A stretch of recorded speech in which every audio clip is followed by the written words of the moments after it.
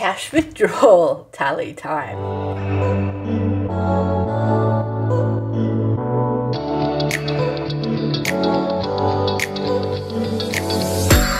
Hi everyone, welcome to Budget of Oz.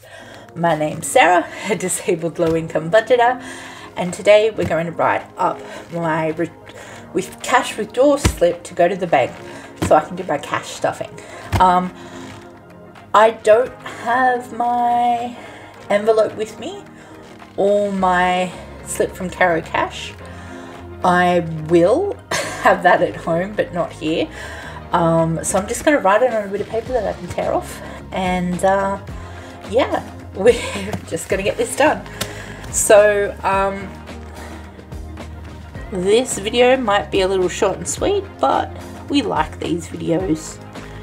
Yous all seem to enjoy them. Okay, so for the groceries, we are going to be cash stuffing 50, but I think I'm going to do two 20s and a 10. Dining out, we'll do a 20. Fun, we'll do two 10s. Charity, we will do three 15s. Medication will just be a 50. Doctors will be a 20. Hospital will be a 50. So that means we have two 50s, four 20s, three 10s, and three 15s. So that's $100.50, $80 in $80 in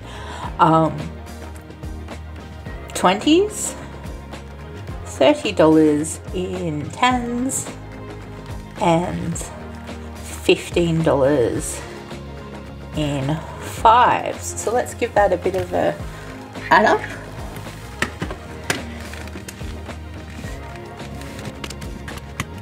So $225. So that's how much we will be cash stuffing this month.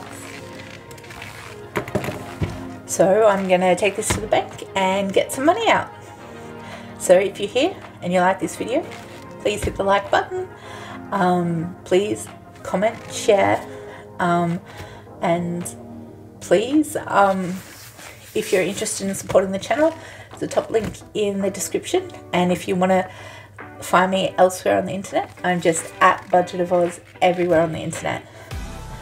Like always, I'm so glad to see you here. I hope to see you again soon. Thanks so much for watching. Bye now.